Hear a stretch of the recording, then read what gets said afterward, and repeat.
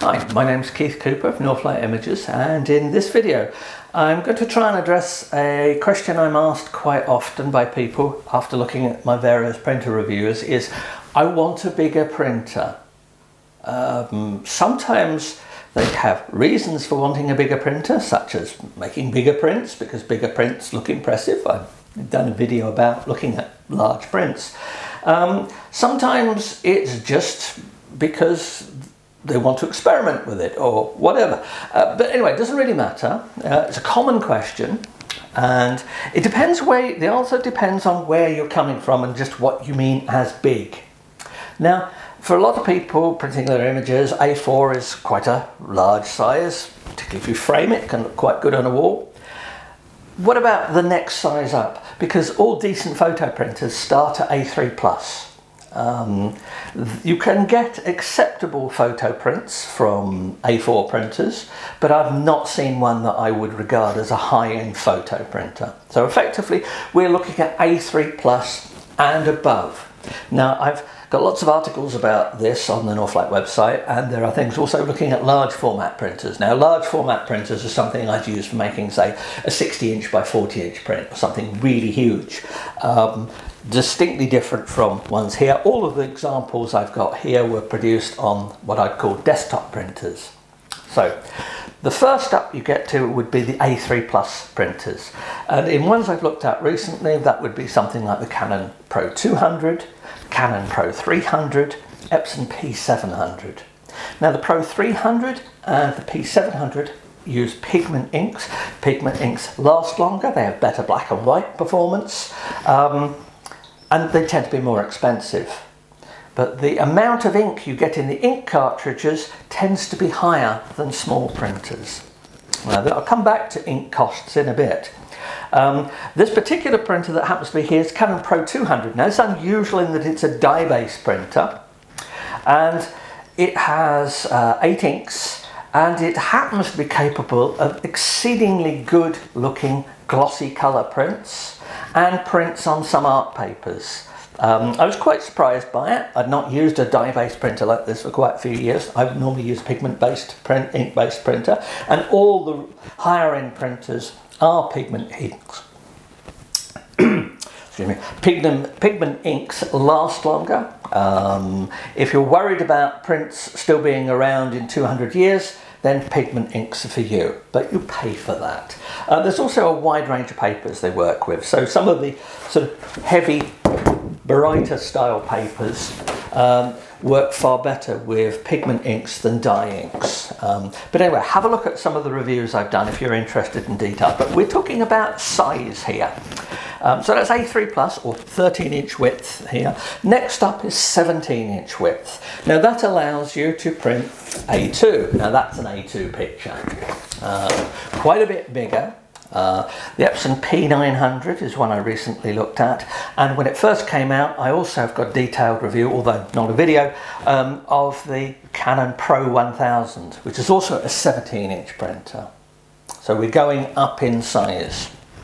Now, the question I get asked is regularly about this, apart from details of printing, is what happens if I don't print very often? Now, any printer of any size should, to my mind, have a label on it that says use me often. The bigger the printer, the more it has been designed for heavy use. So desktop printers like this Pro 200, you could comfortably leave this a couple of weeks or so and start it up and it'd probably be okay. Likewise for the other A3 ones like the P700 and the Pro 300. Personally, I like to do something simple, just like a simple nozzle check on plain paper. You can get loads of these on a single sheet of paper if you're feeling really tight on it and don't want to waste paper. You can get these. It takes no more than just a quick pattern on the paper, and that exercises the printer. I would normally leave printers on, although if they default with a power off, I'd leave it at that. I've no reason to change it. Likewise, unless you really know what you're doing, don't go around looking in the depths of all the printer configurations to try and turn off cleanings and things like that. It's counterproductive. And the people I find who ask more about the costs of ink and the cost of ink waste used in cleanings and things like that are people coming from a small printer side of things. So if you're used to using small printers, then the costs of ink can figure quite highly in what you do.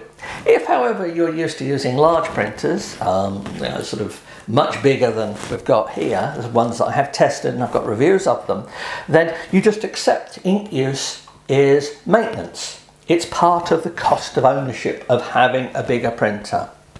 So if you're going for a bigger printer, you will need to use it regularly. And by regularly, I mean don't leave it for months on end without switching it on and running something through it. You may well get problems. It may well clear itself after a few cleanings. And on the matter of cleaning printers, after the second cleaning cycle you run, you are doing no more than wasting ink. If you need to do a nozzle clean, run it, leave it a few minutes, do the check and see whether you need it again. If you do need to do it, do the cleaning, do a check, and if it still needs cleaning, go away, make a cup of coffee, have lunch, go out somewhere, leave it overnight. Because continual cleanings get you nowhere. You just need to leave the inks to soak, to soften anything, to clear anything, and then try the process again the next day.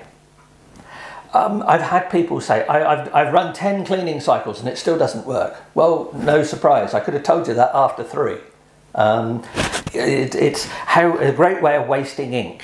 But remember that ink, as I said, is actually part of making the printers run. Your ink is essentially, it's like a bit like engine oil. The engine oil doesn't contribute to actually propelling the car forward, but it keeps it running. And it's the same with ink. And I would say, yes, ink costs. Get over it. It's a cost of printing. It's also why I've got no real time for third-party inks or continuous ink systems.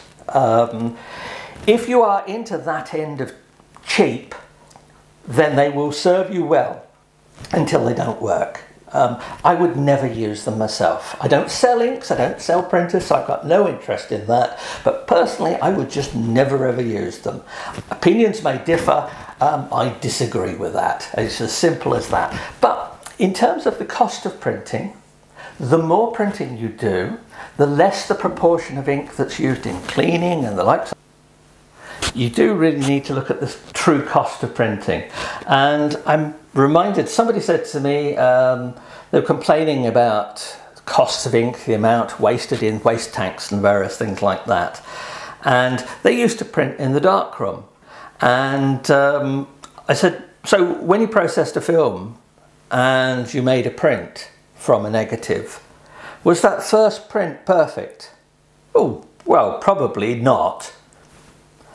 Second, third, so how many bits of photo paper, chemicals, time did you use up getting a print? Did you complain about that? Well, no. In the same way with printing on inkjet printers, the printers use ink to keep running. You will use up ink on making test prints. Look upon it as payment for what you're learning and your abilities and skills to actually be able to print. Hope that's of help. I would just add one other thing about moving to a bigger printer. All these big prints, they look great. What are you going to do with them? But anyway, that's another question for another time. Hope these videos are of use. So thanks again, and do check out the articles on the Northlight website, because that's where I can put more detail and links to other things than that. So cheers.